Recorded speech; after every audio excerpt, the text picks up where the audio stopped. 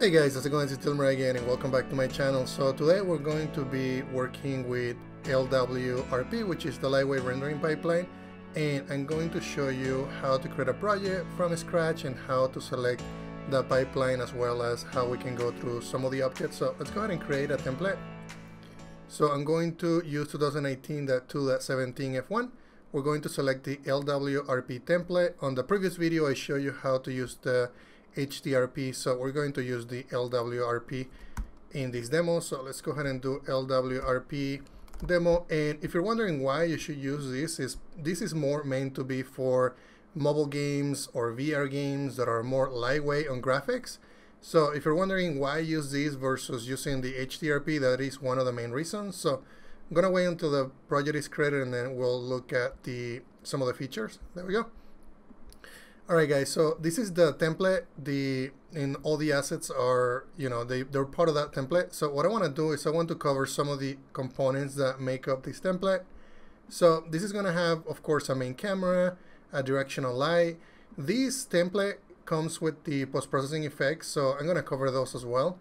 I want to first look at some of the components that make the LWRP. So I want you to go into File. I'm going to go into Build Settings. We can go into Player Settings, and then let's just close the build settings.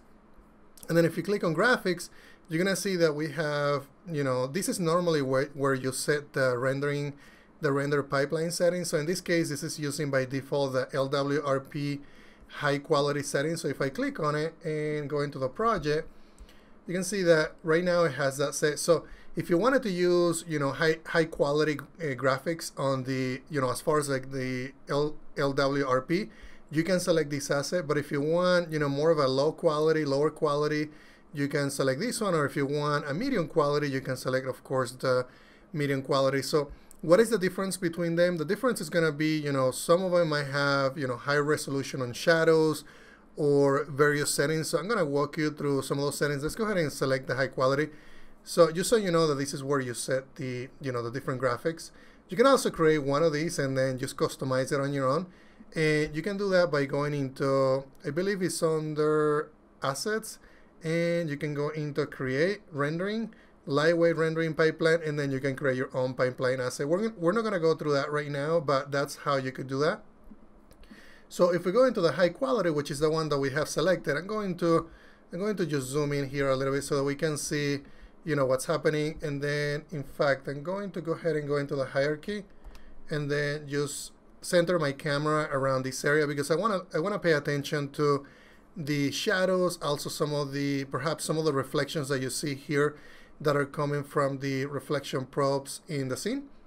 So what I'm going to do is I'm going to go back into my project, click on the high quality assets. This is where we're going to be controlling some of those settings. So I told you that this is where you can control some of the quality, you can control some of the lighting, also shadows, and some advanced options, as well as some general options depending on the rendering type that you want to use. This one is using forward rendering.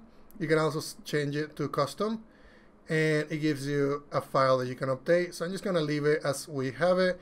And so some of the settings that you can change in here, you can change the quality, whether to use HDR or not. If you want to use anti-aliasing, you can select that.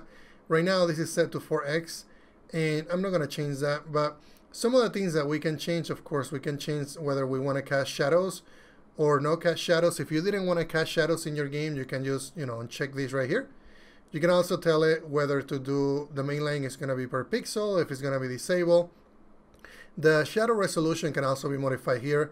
If you didn't want to go as high as that, you can change it and see how we're getting some pixelated shadows, and that's because the shadow resolution is pretty low. I'm going to set it to 2048. I think that gives us a really smooth shadow.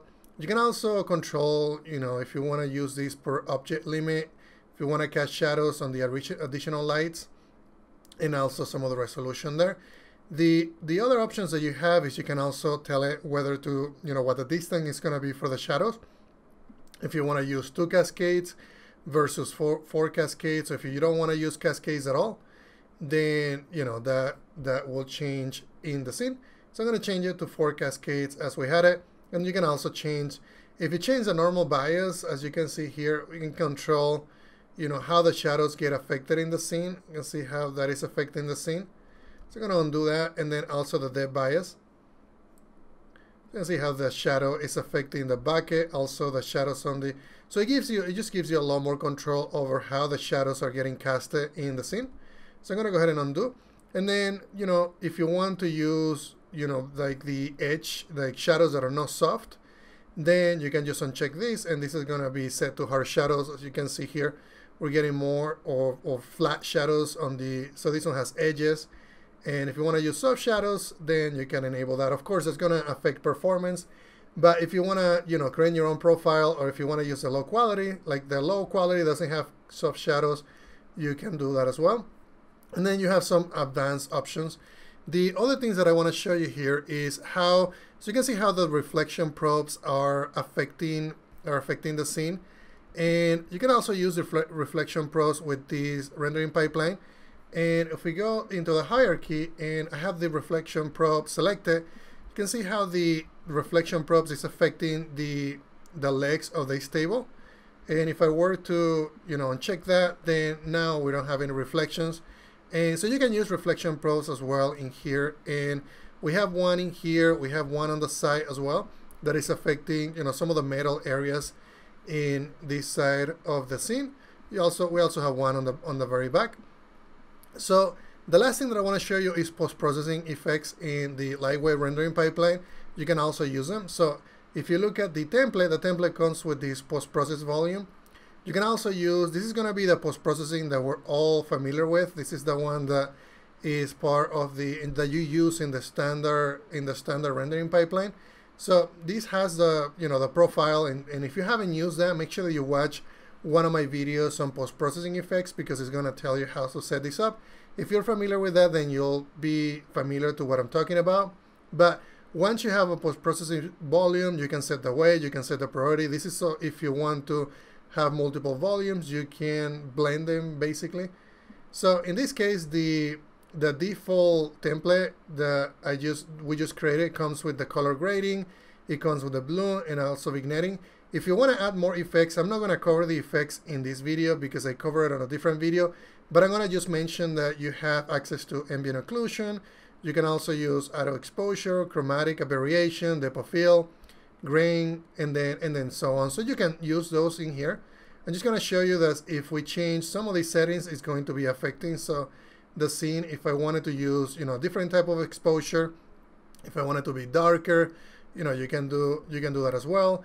If you want to have the hue shift change, then maybe more of a cyberpunk type of scene, you can do that as well.